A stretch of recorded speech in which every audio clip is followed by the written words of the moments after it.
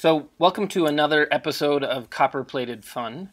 This one, I'm going to take this really rusty Estwing Hatchet that has a bad handle, and I'm going to clean it up and copper plate it, and hopefully make it look really cool. That's the plan, at least. So you can see here that the handle is toast. This is the second hatchet that I actually purchased for the sole purpose of copper plating. The first one, though, the handle just wasn't bad enough for me to feel okay with cutting it off. So that's a previous video. I actually did a quick cleanup of that hatchet and the leather handle, and then I did another quick video of me dipping it in need's foot oil to refresh the leather. So on this one, I did the same thing I did with the original the first Estwing hatchet that I did the cashmere micarta on. You can see a link for that video below in the description. I just cut the leather down the spine, and this leather was pretty dried out also. And then cutting off these plastic bits was not too bad. I actually aimed the knife to one side so that it would cut and drop just to the side, as you can see there. And that worked pretty good. You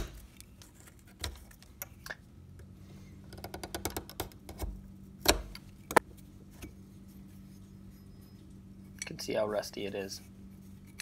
These handles rust a lot underneath that leather if you're not treating it and taking care of it and oiling it. And you can see these bits are really dried out and just aren't really worth doing much with anymore.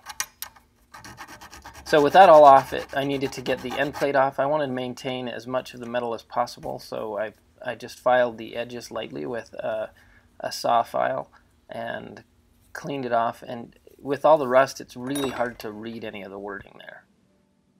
I then soaked it in Evapo-Rust for 24 hours. And this time I wanted to try something different, so I set up my iPad actually to do a 24-hour time lapse. And what I like here is you can see kind of a cloud of rust kind of disperse off probably in the first 6 hours. After that, I did flip it in the morning and then let it continue for the rest of the day until I met the 24 hours before I took it out.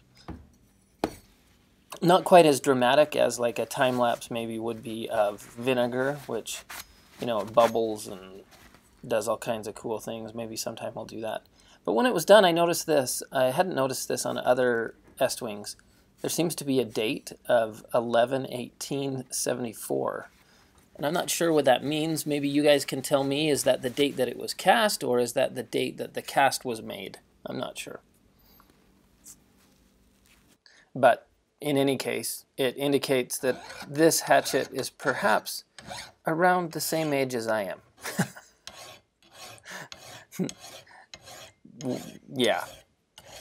So, with that cleaned off, I wiped it down and then started filing away at the hatchet. And that wasn't quite doing as good of a job as a belt sander. So I took it to the belt sander to reprofile the edge and do some initial sanding on it. And now, because I've been doing so many restorations lately, a lot more than I used to before I started this channel, I've been going through sandpaper quite a bit. So prior to doing this video, I've been buying my belts for my belt sanders at like the local Ace Hardware or Home Depot or Lowe's. And the prices for those, though they're not bad, they're not great. And a search on Amazon, I was able to find some really good prices and deals on belt sanders. And this video is really the first try at those. For my 1x42" belt sander, I actually got some progressive sandpaper or belts, going from like a 80 grit all the way up to 400 grit, which really allowed me to do a lot more polishing, or at least more progressive sanding on it. And actually it's been really good for putting an edge on the axis. I also bought some progressive drum sanding bits for my rotary tool, and those worked great also. I will put links for all of the different belts that I purchased for this, and because I really do think that they're a great price, and the quality seemed just as good as what I was getting at Lowe's and Home Depot and Ace Hardware. So it probably a chance, if you're doing as much sanding with different tools as I do, it would save you money. For those of you, at least in the US, I'm not sure if it'll ship to Canada or to other places. But the rotary tool actually really worked great for the curved edges on this. And once that was done, it was really like 4 hours of hand sanding then to try to get it polished. And this is something I'm still struggling at trying to get good at. Austin, who I did a collaboration with last week, does a really great job at polishing, and maybe I just don't have the patience I need. I don't know. I progressively went up at different grades and tried to sand patiently till I could get all of the grooves from the previous grit away, but still, it still wasn't quite polished. There were definite dings and divots and kind of waviness to the hatchet itself that it was just hard to get out. But I was still quite happy with how it ended, and I really, because it was 4 hours of sanding, I really dried out my hands, and they started to get really weird. I think actually the layer of skin on the outside of my hand died. Because about 2 days after sanding this, it was like glue coming off, because my skin was just so dead. I couldn't even open my iPhone anymore with my thumbprint. It was not there anymore after all the sanding. Maybe I should wear gloves sanding. But in any case, I took it up to 3,000 grit. Still, it probably could have been done a lot better. I probably could have been more patient. But now it was time to clean it up, because it's time to copper plate. And you can see in the background the muriatic acid. I mixed the muriatic acid on my previous videos, actually on the hammer video, and I've kept it. It's a 5-to-1 mixture, 5 parts of distilled water and 1 part muriatic acid. And this is muriatic acid that I got at Home Depot or Lowe's. I actually don't remember. One of those two. It's used for cleaning masonry. And I then have a copper plate that I've cut off of a copper cup that I actually got at the thrift store for $1.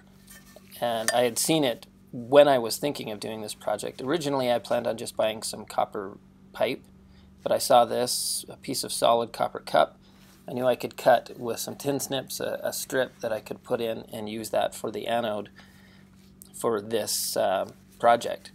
I then have this 6-volt battery that I connect the positive terminal to the anode, and I just rigged up some like clips when I did the hammer originally.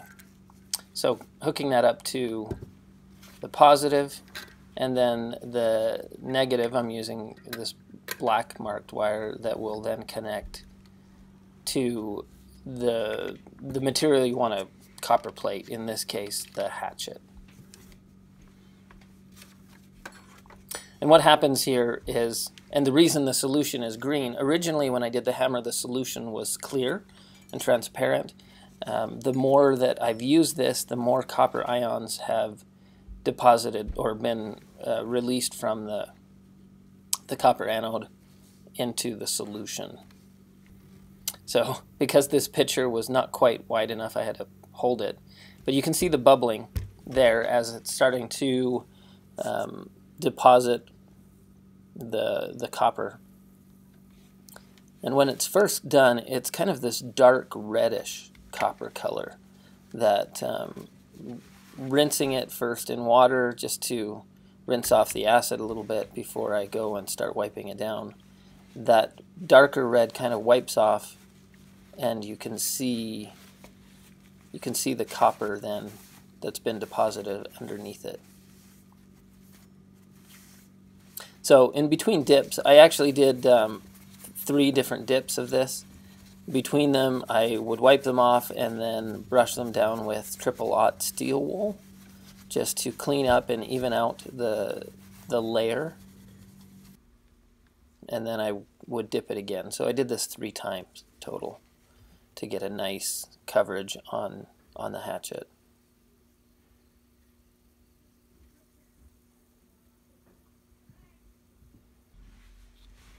So while I had it, I wanted to try a few other things, and I really like carrying like silver $50, or not silver $50. I like to carry $50 coins, and I wanted to see what would happen if I copper plated this.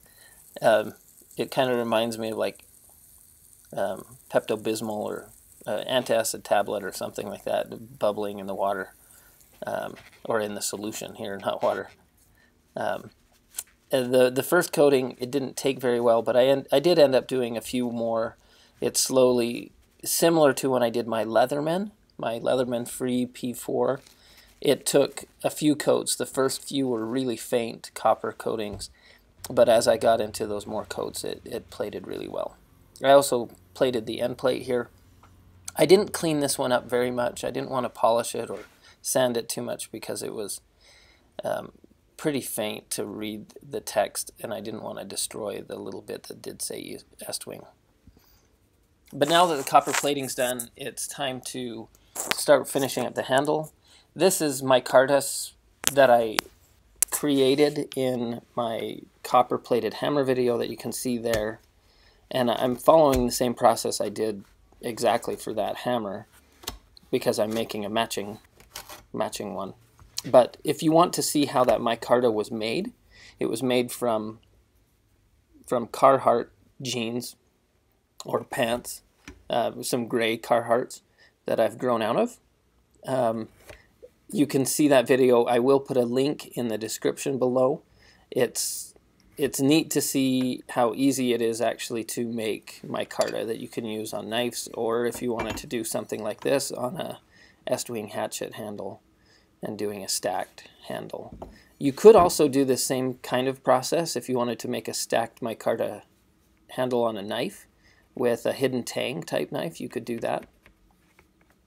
And what I'm doing here is I'm just marking the center of each piece of these so that I can then drill out what's needed to be able to slide them up onto the handle.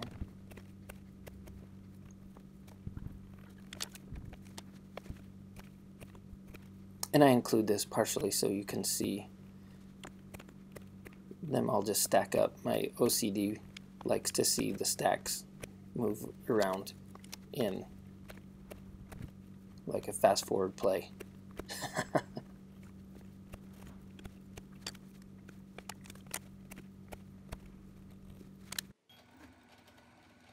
I then took each one of these and drilled out 3 holes, one on each of those ends where the handle slides up inside, and one down the center.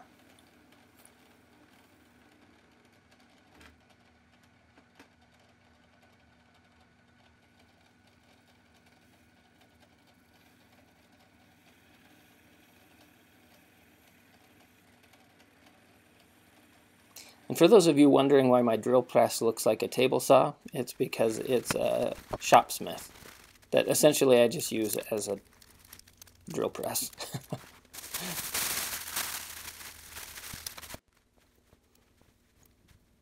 So now I've got all those pieces drilled out, and it's time to start cleaning them up. So you can see in the center there it's kind of a mess. They're not all precise, and I need to clean up the center so that they will slide on. And there's my new Leatherman P4 that is copper plated. Might as well give it a try. I found last time when I did the hammer that my Leatherman Wave, the saw on my Leatherman Wave, worked great for just clearing out the center of these different pieces so that it would slide on easily. And it worked. It performed just the same as the Leatherman Wave. probably because it is very similar. I think the teeth are the same. It might be a slightly different shape, but essentially it's the same type of tool. So with that all done, because this handle, different than the hammer, this handle curves, so I needed to taper each piece so that I could make that curve. That's what I'm doing here. I'm just taking it to the belt sander and sanding it just slightly so it goes at an angle so that it will stack correctly along this curve.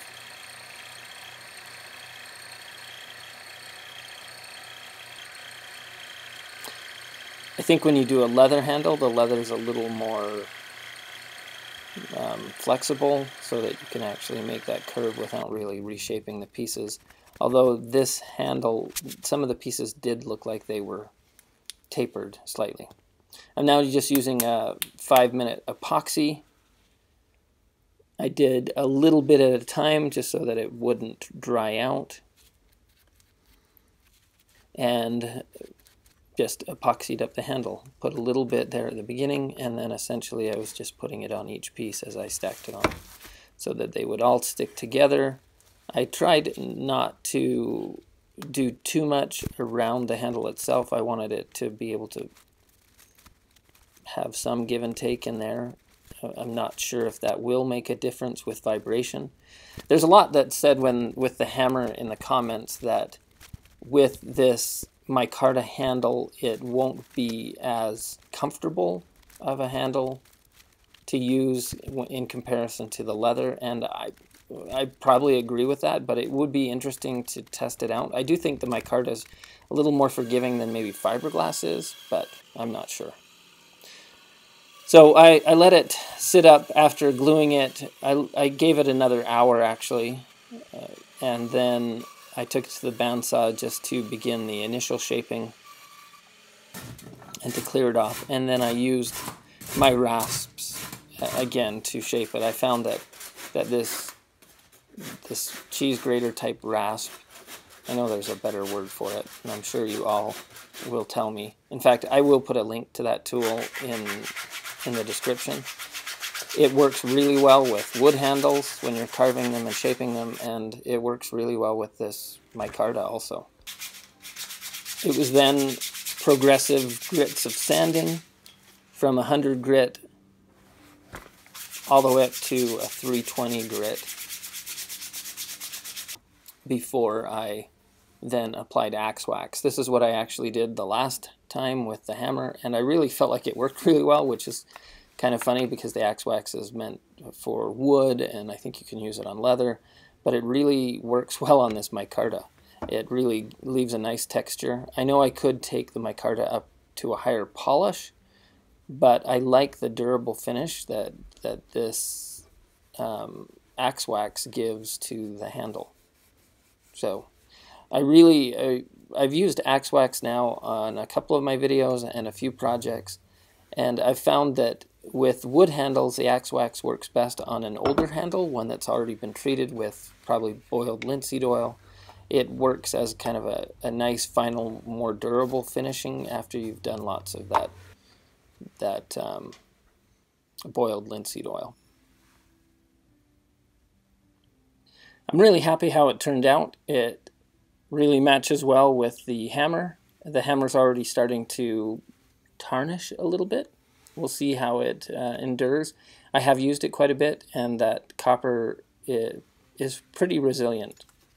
This hatchet really is dedicated to all of you guys, because really it was you guys who wanted to see this matching copper-plated hatchet.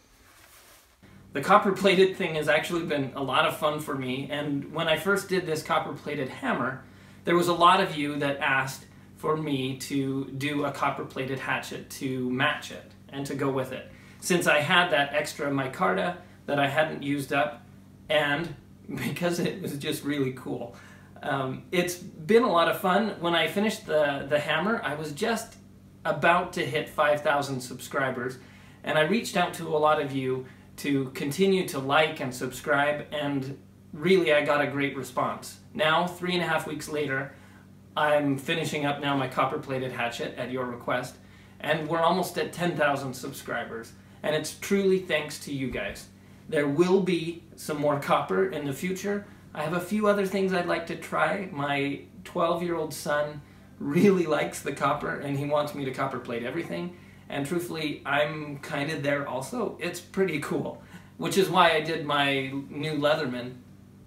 So look for opportunities to give those old things new life. Don't forget to like and subscribe, turn on that notification bell, and we'll see you on the next video. Ciao. It's so cool. Look at that patina that's starting to develop. I wonder if it'll turn green.